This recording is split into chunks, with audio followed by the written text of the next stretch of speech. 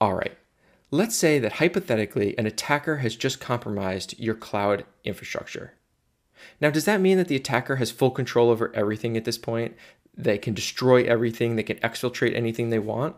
Or do you have enough security controls in place that would limit the scope and impact of this initial compromise and not let them escalate their privileges from that point? That's the question that we help our clients answer when we perform cloud penetration tests at Bishop Fox, and that's why Carlos Vendramini and I created CloudFox. Because unlike real attackers, penetration testers have an advantage. We can use a white box approach and query the cloud provider APIs to get a lot of information about the assessed cloud environments, and that allows us to identify high impact attack paths in less time.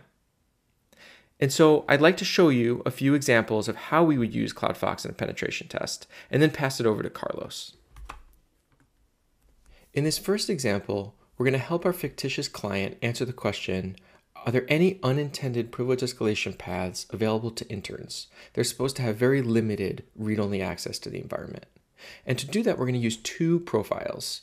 So the first is an AWS SSO role for the interns that we have configured in the interns profile. And then the second is the read-only access that we have in the CloudFox of the CF exec profile. So to give you an example of what the interns can't do, let's see if they can list all the buckets in the account. So they can't. So now the interns might think that they don't have access to S3 at all, but we'll find out that actually they do. And one way we can do that is using CloudFox and the CF exec profile, and then the permissions command. And we're specifically asking, what permissions does this principal have? And what we can see is that they have describe EC2 instances, they have a couple of Lambda list functions, some IAM list, and a S3 get object as well. Now this still appears to be read-only access. Well, they have get object and list buckets, so they can, if they know the name of a bucket, they can list the objects and get the objects in that bucket. So now the question is there anything sensitive in any of those buckets? So let's use CloudFox's buckets command.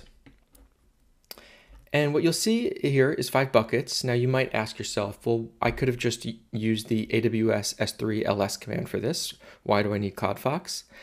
And the answer is in loot file. So CloudFox has created this loot file for us, and we can cat this out.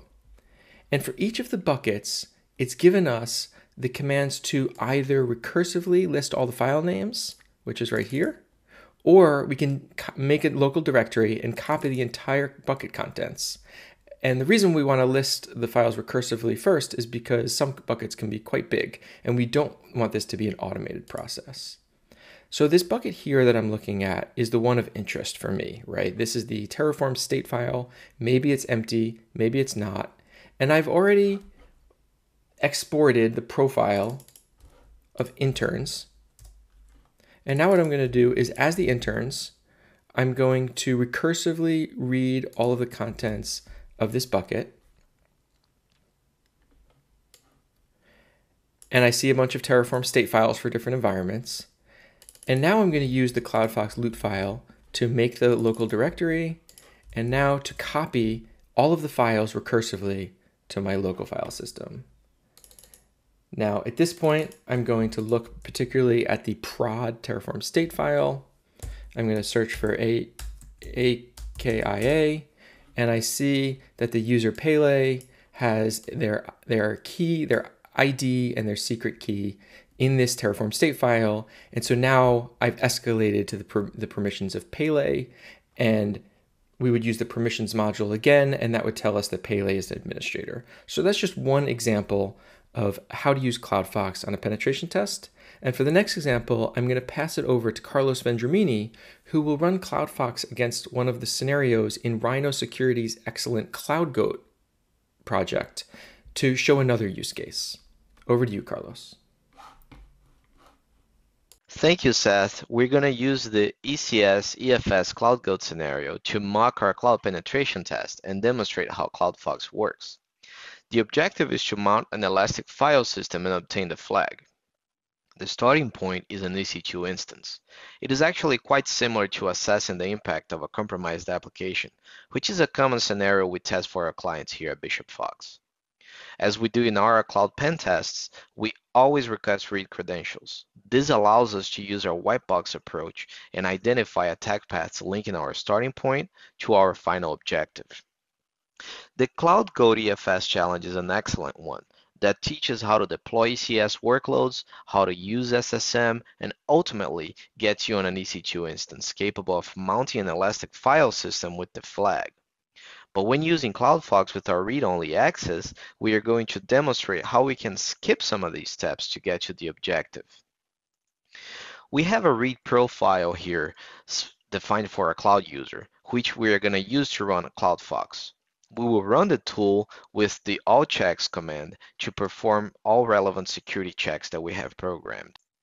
After CloudFox finishes, several output files are created. The inventory.txt file will list some common services present in the account. We can see that services such as EC2, ECS, and Lambda are in use. The filesystems.txt file contains all mountable elastic file systems, including our objective. Notice that the EFS policy does not require IAM authentication, so we should be able to mount the file system directly from our initial virtual machine. In addition, the file system's mount commands.txt file provides the necessary commands that we need to use to mount the file system and access the flag. For the full documentation on all functionalities, please refer to our GitHub wiki. We hope you enjoy CloudFox and happy hunting.